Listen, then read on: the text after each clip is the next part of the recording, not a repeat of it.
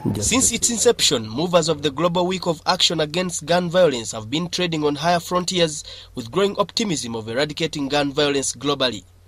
Now, stakeholders are proposing the need for an international arms law to control arms trade. One of the things that we are fighting to establish is to have an arms trade treaty, which is going to regulate the arms transfer and the arms dynamic within the global community.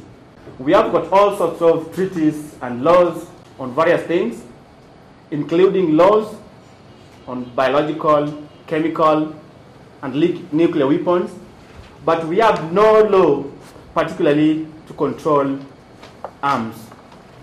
In Uganda, lead advocates on small arms suggest the need to register and license all firearms for easy tracking, all in case of misuse. We have the program of stockpile management.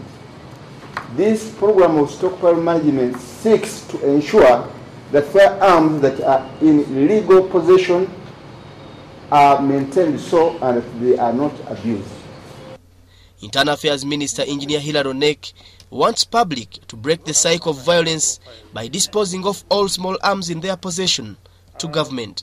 I must say, for example, the case of Karamoja. There are a lot of legal arms in Karamoja. But would wish that the Karamojong actually surrenders all these arms. And then, as government, we can legally license give them guns and license for their self-defense, so that government has proper record and know who is holding the guns, and then we know what ammunition the person is holding, so that it will be easy for us to trace the perpetrators of violence. This year's Global Week of Action Against Gun Violence, running from the 18th to the 24th of June, is targeted towards creating awareness on the human cost of gun violence and increase in small arms. Rallies, media work, publication launches and visiting victims are some of the activities scheduled during the commemoration of the week. Globally, 1,000 people are killed every day by guns.